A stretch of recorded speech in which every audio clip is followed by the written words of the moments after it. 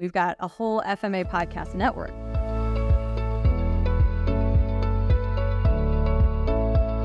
Hi, we're back with the FMA Debrief. Today I'm here with Gareth Slager, our senior digital editor and the producer of the Fabricator Podcast. Since it's been a while since we talked about the podcast, we thought it was a good time to check in. What's going on? Yeah, so we are now 60 plus episodes through the Fabricator Podcast. It's been about a year and a half now since we started this little project. We've expanded our studio. We've recorded episodes from FabTech Chicago, annual meeting in Clearwater, and we have more episodes to record in future events. FabTech Orlando will be at IMTS Chicago, and we will be at the PRI show in Indianapolis. Nice.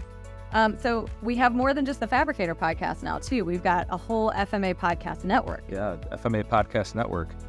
We expanded that about a month ago with the Next Gen Metal Fab podcast with our senior editor, Tim Heston, and columnist, Caleb Chamberlain, who is the CEO of Oshcut out of Utah. They just kind of take a deep dive into the very technical side of things for the metal fabrication industry.